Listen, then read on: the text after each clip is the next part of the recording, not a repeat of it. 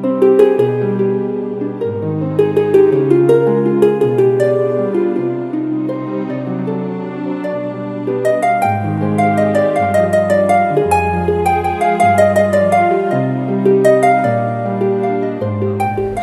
name is Nir Friedman.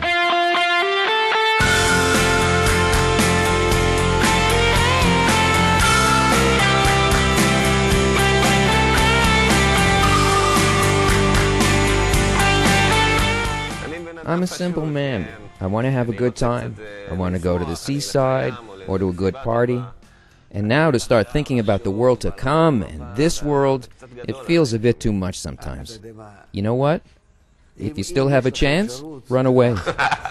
There's no need to ask a lot of questions. I mean, why do we have to look into and examine things that we do not need that much in our daily lives?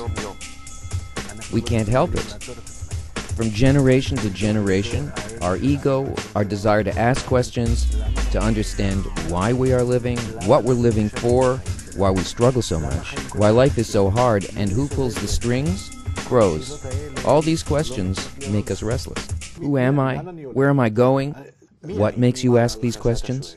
Who will give me an answer? You, and only you. What are people trying to achieve?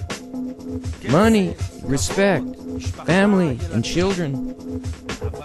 But what will I do with that sensation of emptiness? What will I fill it with? You know life flies by. What will you be left with when it ends? Kabbalah on Karma channel. This is a true story. I wrestled the championship and it lasted maybe 4 hours. 4 hours passed, and in that time the upper force descended upon me. I'm saying this quite, you actually felt it.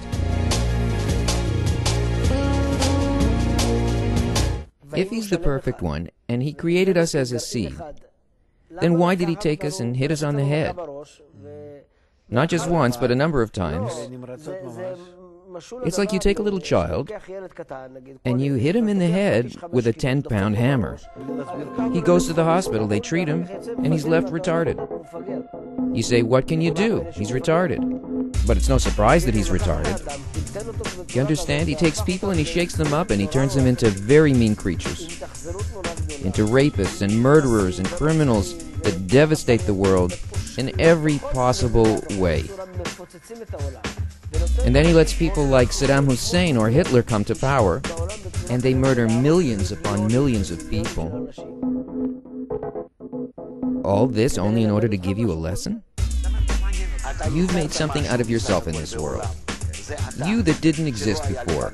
You've created something in your lifetime as a sphere that floats in the air. It is you, with all of your energy and information. So does it all just disappear? So according to the wisdom of Kabbalah, could I continue to live forever? No problem. Forever. Today I give you an opportunity to come into resonance with the eternal part that is in you. If I cut a man open, I won't find a soul inside. Physically. No, the soul is a place where we receive pleasure. Is it possible that I received someone else's soul?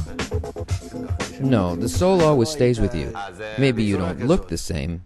Maybe I was more attractive. Kabbalah on Karma channel. Is there a place for freedom in our lives where we make decisions? In other words, where is our choice? Where is my choice and the choice of others? Does free choice exist at all? No. No, Rav Laitman, you will not take my free will away from me. I grew up in a religious, Orthodox home.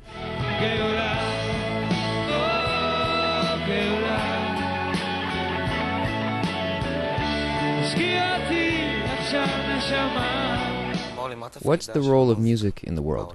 All of the sounds that we want to make, on all of the instruments, all of them are but the cry of the soul. On one hand, it's good to achieve such elevated spiritual degrees, but the fact that you cease to reincarnate means that you close your shop. Yes, but you open a supermarket.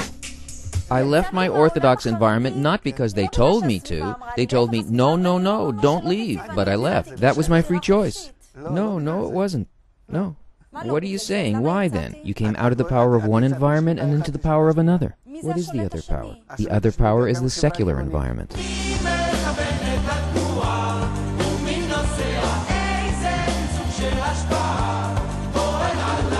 Where is the truth here, and where is the lie?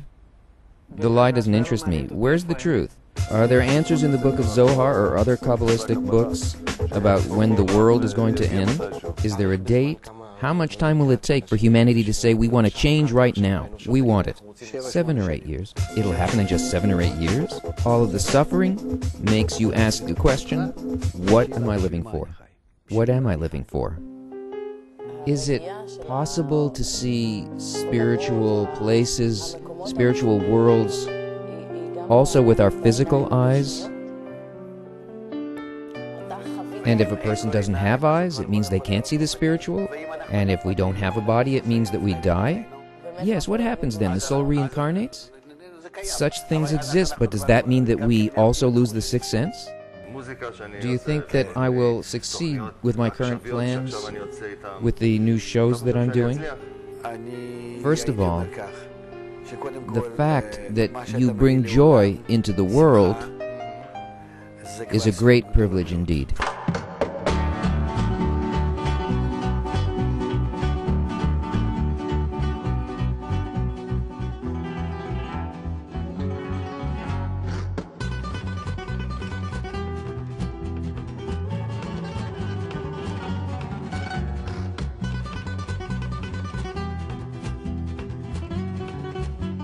Well, it seems that it's impossible, in such a short time, to raise and answer all of these difficult questions. But it was a great pleasure for me to have visited the group of Rav Laitman. However, I wish that I had talks like this every day. This is exactly the thing that we're lacking. The laws and the logic that we still fail to grasp, but we absolutely must try to understand.